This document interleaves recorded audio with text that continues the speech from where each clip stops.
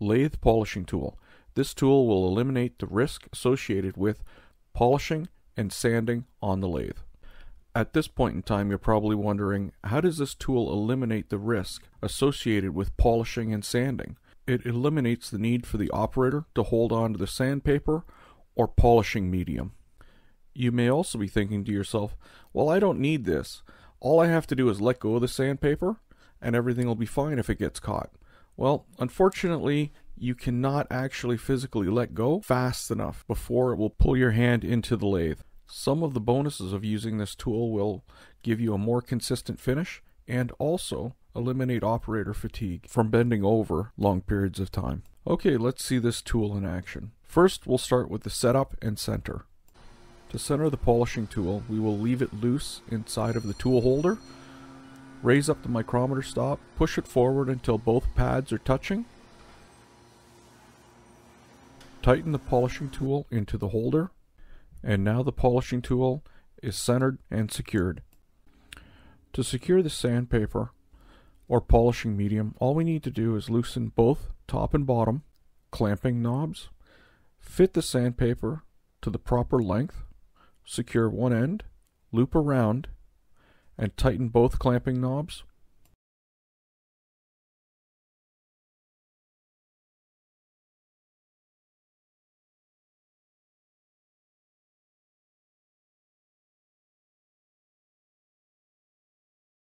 Here's a demonstration of the pull sanding setup.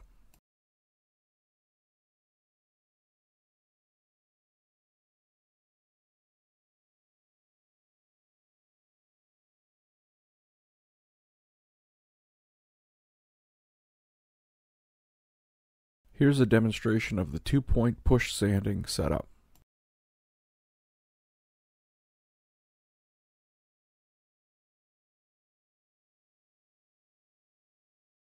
Here is a demonstration of the 2-point polishing setup.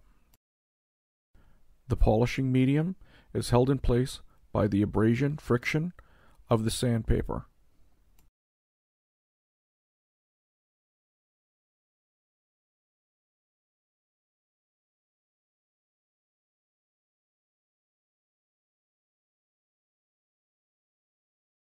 Here is a demonstration of the pull polishing method.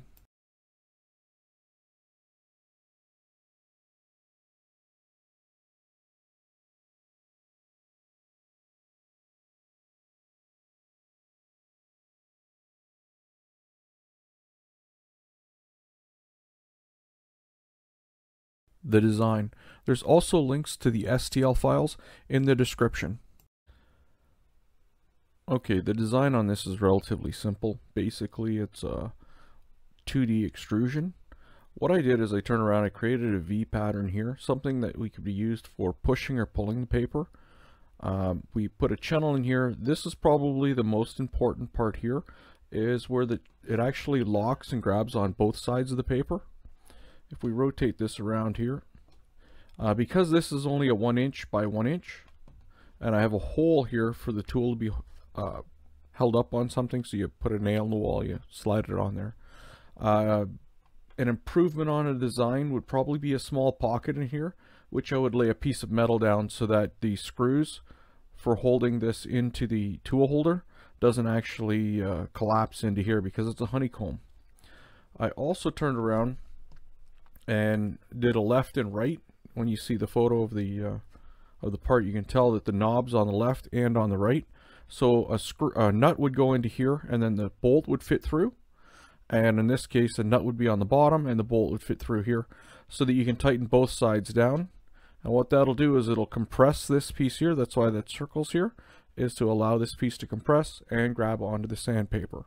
Now this is a double design, so you can have it on the inside here, the sandpaper facing outward, so that you can push polish. And if you look on the finished product, there's a piece of rubber and a piece of rubber here. That is to insulate so that this doesn't get hot and melt. You have to keep that in mind with this too. This is plastic, and it's a thin honeycomb web. It will melt relatively easily.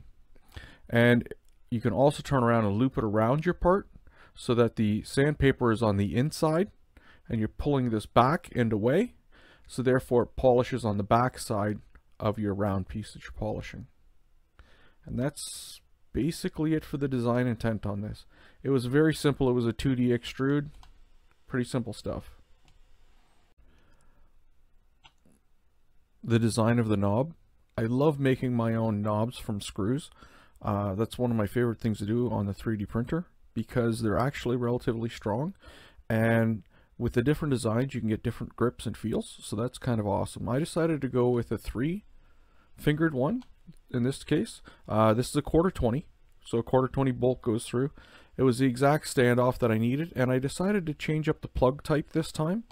This time the height from here to here will be the exact height difference from the plug. So therefore, when I put the bolt in, a little bit of glue around here, this guy will slide down and we should be good to go. So that's what this knob looks like.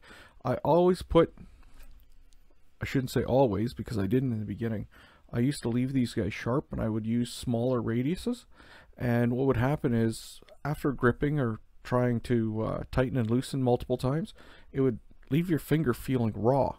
So now I use nice smooth curves, and it's really nice, has a good texture to it. And that's basically the design of the knob. Building and assembly. If you decide to build one, please send me a message in the comment section and let everybody know how it went. This is our latest model that we're going to show. Yes, on the platform. We're going to position this guy on in its center. We're going to choose which nozzle. In our case, it's going to be the left. This guy is basically ready to print. No supports. There we go. That's how this guy's going to print. So let's take a look. Okay.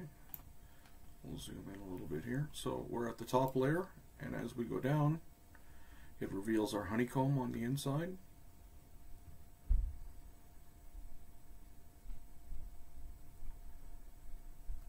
All the way down to our first layer.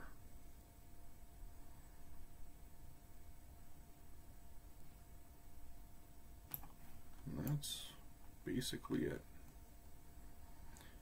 This new and improved version has chamfered edges here and here for loading. Also has another expansion chamber here for compression, and it works pretty good. And it also has the pocket here for the metal insert. So our knob and cap comes in backwards or upside down. So we need to flip this guy around. Make sure that we're on top of the table. So we'll go on platform center. It's blue on the bottom. We're touching the bottom of our table. And we want to use our left extruder. And then we'll print. That'll come out just like this. We'll drop our layers down. Let's zoom in a little here.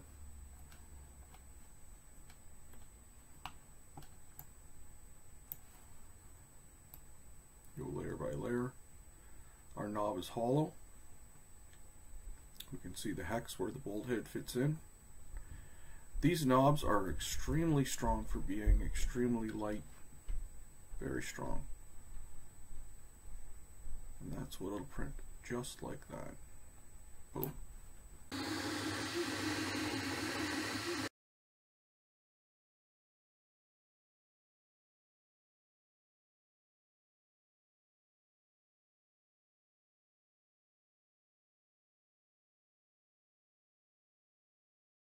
Upgrade and the final part.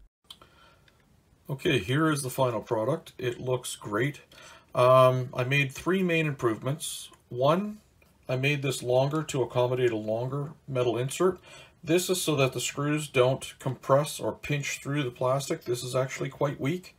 I've also increased the chamfer size here so that it's easier to feed the sandpaper inside. And I put this extra notch in here so that this compresses easier and holds onto the sandpaper better. Overall, I would give this probably a rating of 10 out of 10. I really like it. It feels good and it works very well. I know some of you guys are saying, why would you make this out of plastic? Well, The thing is, if this is made out of plastic and it has the weak honeycomb center, if you run into something, it's going to break relatively easy.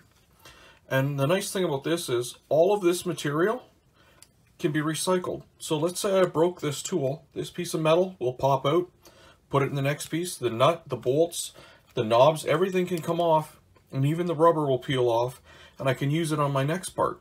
I'm glad that you enjoyed this video. If you want to see other great videos, check out my YouTube channel, Shop and Math. If you got any value out of this video, please like and subscribe. It's free and it'll help me out. All you have to do is click on the icon on my face and I'll do the rest. Thanks for watching the video and have a great night.